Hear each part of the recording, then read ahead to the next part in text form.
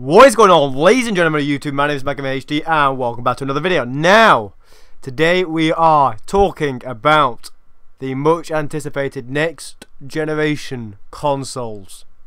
I do want to kick off this video with a very important question, and that question to you guys is, what console are you buying and why are you buying it?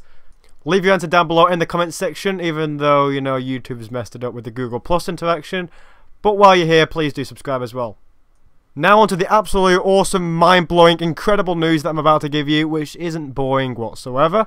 If you go head over to Xbox's YouTube page, there is several new videos put out today that I will link down in the description, showing different scenarios inside the living room and how the Xbox One's Connect features may be used, and the stuff that Connect and the actual dashboard of Xbox can do. I found it quite interesting, and I didn't really know this before, so I'd definitely go advise you check it out. Also, if you haven't heard already, YouTuber Moonlight Swami did get a early edition of an Xbox One. He ordered it from Target, which is an American retailer, and it came like 4 days later. So like any YouTuber or any gamer would really do, is they set up the console and started playing. Obviously Moonlight Swami did do some video recording as well, because for his YouTube channel that is going to be huge. Sadly, Microsoft did ban his console and took the video down on his YouTube page, which obviously, I mean, if you're a YouTuber then you'll know that if you get a video removed, that is a serious copyright issue. So then the whole of Twitter went absolutely crazy at Microsoft, gave them a load of hate, and I was seeing a lot of comments saying if someone got like a PlayStation 4 early, then they wouldn't be banning them, they'll allow them to do this. I call bullshit on that.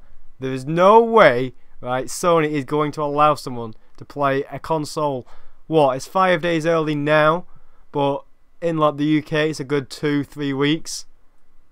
Sony still haven't released a lot of stuff about their console, so if someone got their hands on a console, started posting videos about it, I'm sure Sony would take them down. I'm sure Sony would ban him from going on his console.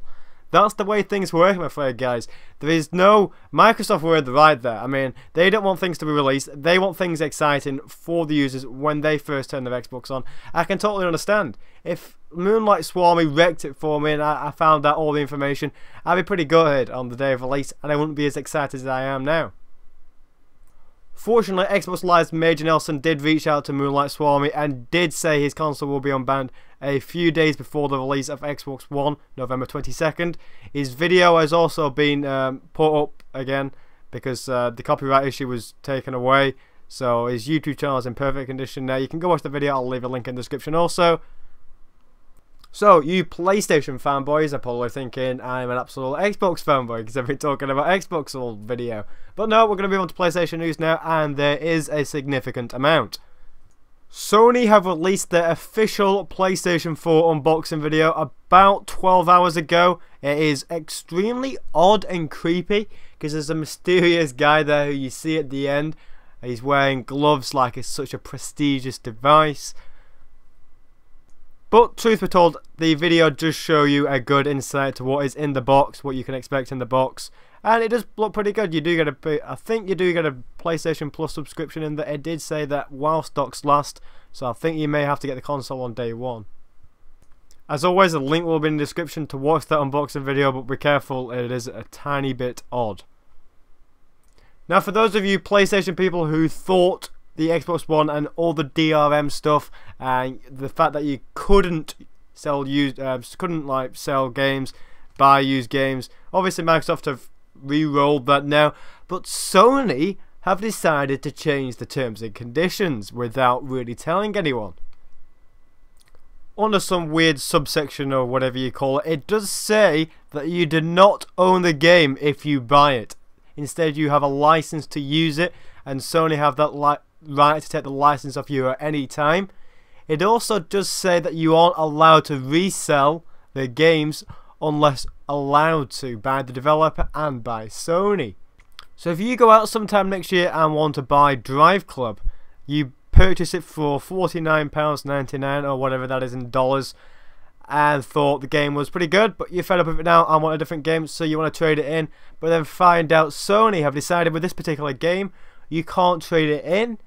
You're going to have a minor problem.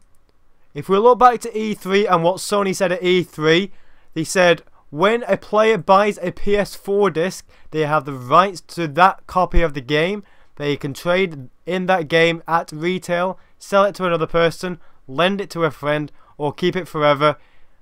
In forever, PlayStation 4 based disc games don't need to be connected online to play. Now, I think Sony may be going back on this now, because, you know, they've got all the pre-orders in. People aren't going to change the pre-order because they aren't going to get an Xbox One because they're all sold out. Sony have really come up with a good time to do this if they want to do this, and I think they have. I think a lot of PlayStation 4 games you won't be able to trade in. And this is a big deal for some people, and that's why they moved from Xbox One to PlayStation 4. And now you might want to move back, but you can't. So, you know, Sony put you in a minor dilemma here. We'll have to see how things play out. I may be totally wrong. I may be going in too far into the terms and conditions. But, I mean, a lot of people think the same as me. I've been reading articles all afternoon. So we really are going to have to see how Sony play this. I think things are starting to level out now. Analysts, though, do say that the PlayStation 4 will outsell the Xbox One 2-to-1, which is like double. But honestly, I think over time, I think right at the beginning, the PlayStation 4 will be a more successful console. That's because, you know, Microsoft does the DRM stuff, Microsoft does the lower specs. And if you look back to the PlayStation 3, I mean, the PlayStation 3 had higher specs than the Xbox 360. That didn't make any difference whatsoever. I think over time, the Xbox One is going to become back to the more dominating console, the more social console. I think, I'm not being a fanboy or anything, but I do think the Xbox One has a major advantage in terms of features and what it can do other than play games. Right now, I mean, the PlayStation 3 and PlayStation 4, there isn't a massive difference. The PlayStation 4 might as well just be a PlayStation 3.5. That's about it.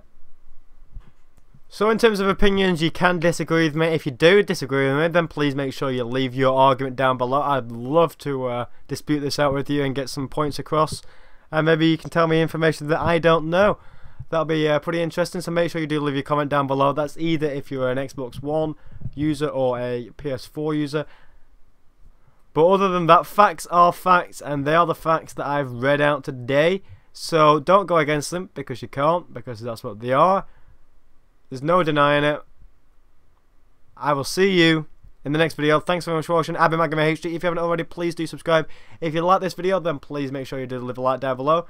And maybe you could share it with like your friends, you know. Good idea, you know. Need some more subscribers, maybe. I don't know. Thanks very much for watching.